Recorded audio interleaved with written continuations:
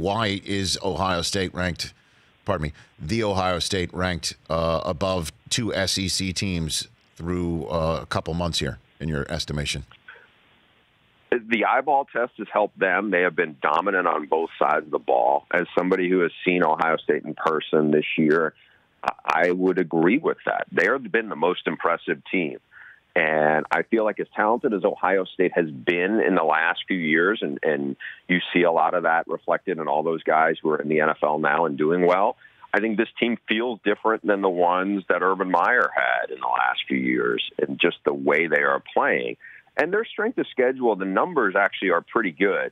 Now, certainly Wisconsin has sputtered a little bit, but you see, I think they're going to get a boost off that. They're certainly going to get a boost off of when they play Penn State. They're going to get a boost off of playing your alma mater. The way the committee has done this, they may have an opportunity to be a 12-1 conference champ and get into the playoff. It would not shock me right now. I'm not saying it's a lock, but you may have as much chance of two Big Ten teams getting in as you have potentially of two SEC teams getting in. I mean, we'll see what happens now, but I think Penn State has got the committee's attention. They're going to play Minnesota, who hasn't really played anybody yet, but they are undefeated. If Penn State whips them, they're going to play an Indiana team that, hasn't really played anybody great yet either, but they're 7-2. I mean, Penn State has a lot that they can build off of for momentum, and certainly Ohio State does too. What if Minnesota runs the table, sir? That would mean that they would have wins against Penn State and Wisconsin and Iowa, and assumedly against the Ohio State and Indianapolis in a Big Ten championship game. There's a path there, just the same as there's a path for Baylor too, wouldn't you say, right now?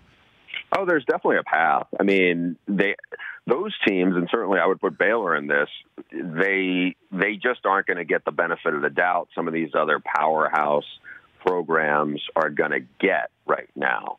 And especially with Minnesota's non-conference being what it was. I mean, our crew happened to do their first game. They played FCS South Dakota State, and they had their hands full with them.